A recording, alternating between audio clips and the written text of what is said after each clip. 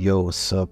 Today I've got a review of Lies of P. Pinocchio meets Dark Souls. Yeah, sounds crazy, but this game is an absolute gem. I'm talking about a game that's not just good, but it's become my all-time favorite. So today I'll dive into the enchanting world of Lies of P and why it's stolen the spotlight in my gaming library. Let's do this. Quickly going through the story for no spoilers. There's Geppetto's puppet. Pinocchio wakes up and Sophia asks for help. It's a puppet frenzy going on. There's the hotel, which is the base, and then there's all the streets of the city where you can explore and whatnot. Lying is a feature that makes Pinocchio more human. The characters are very well written and have good interactions with each other, to the point I lied more in order to protect the feelings of the characters. Doesn't make sense though, since they don't actually exist, but the plot's good at that point. Lying is part of being human. Different people lie for different reasons, and that's the main philosophy here. The combat system is kinda different from other Souls-likes. Here, blocking and parrying is the main thing. You can break enemy weapons, there's the regen thing on your life points, different than Dark Souls where you're supposed to dodge everything. Here, you can still dodge, but perfect blocking is the best option overall. You can merge different weapons and different handles to create unique weapons that fit your style. I still haven't gotten into that as I can never decide between stuff. You can easily roll around and spend quartz to upgrade Pinocchio's organs. There's weapons for any preference as well. I honestly prefer this GUI compared to Dark Souls. It's easier for me to get a handle on everything. Some people hate the gameplay being slow, like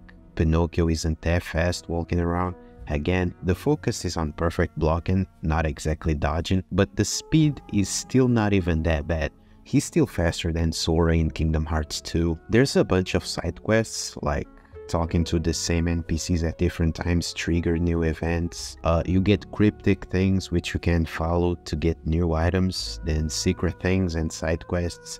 The exploration is pretty good. I usually get overwhelmed when the world is very big, and here it's more linear, but you still got a lot to explore. Stuff I've missed on my first playthrough as well. Also, Pinocchio is a handsome character compared to having hard times creating decent looking characters in Dark Souls. That's not important for gameplay, but it's always good to have a good looking gentleman on the screen. Sophia is also very pretty, so points for that.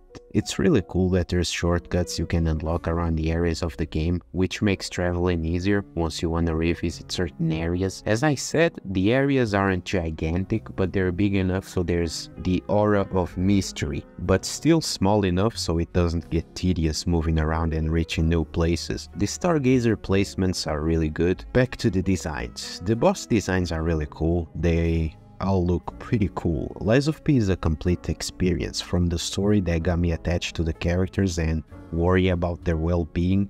It's pretty exciting to learn the boss move patterns and overcome the challenges. Pinocchio's journey through this dark and twisted world has left a lasting impression on me, making Lies of P stand out in my gaming experience and also become a favorite. So whether you're a fan of challenging combat, immersive storytelling, or just looking for something new, I highly recommend giving Lies of P a try. Trust me, you won't be disappointed. Thanks for tuning in to this review, and until next time, see ya.